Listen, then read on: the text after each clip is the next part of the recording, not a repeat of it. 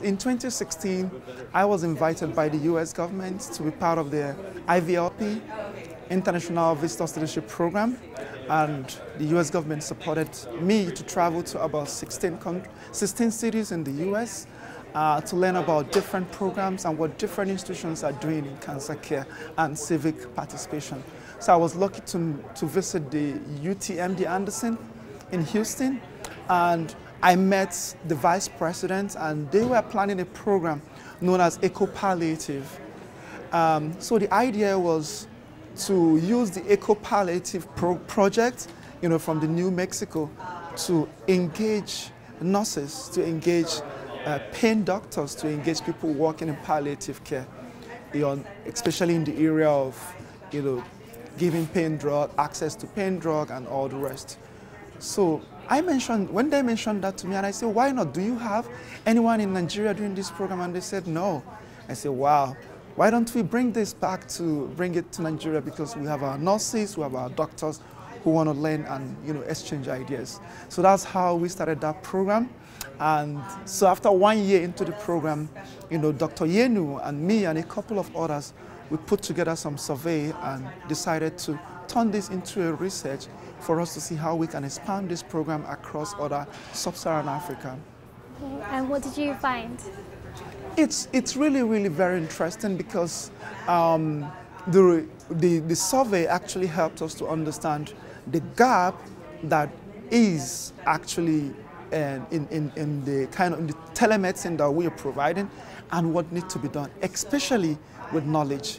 There was dramatic increase in knowledge from how we started over a year and where we are today, with the clinicians that have been receiving this training.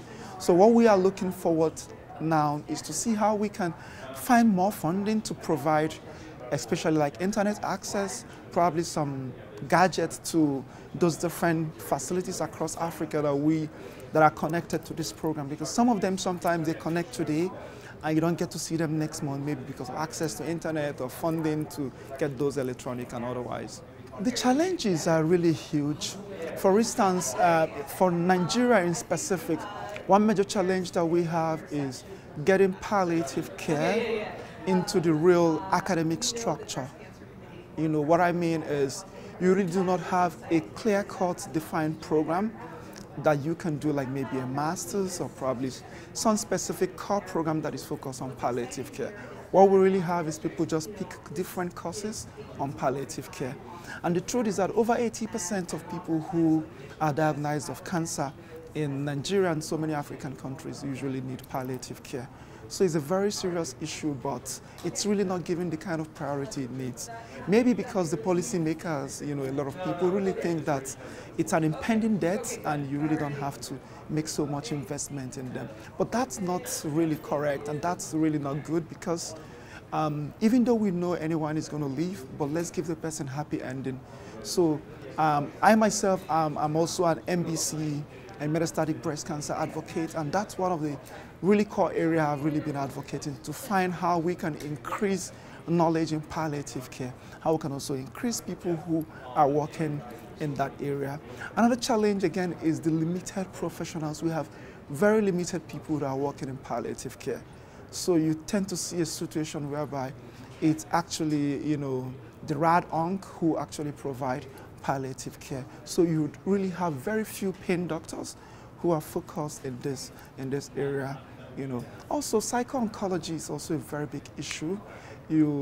Because when people are really going through that, they really need people to also talk to them, provide some kind of talk therapy, psychotherapy and all the rest. Yeah.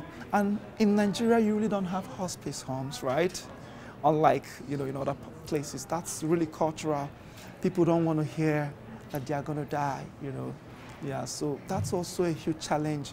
But we can mitigate this if we continue to create awareness, if we continue to advocate, to engage policymakers especially, to invest more in cancer control, palliative care, and otherwise.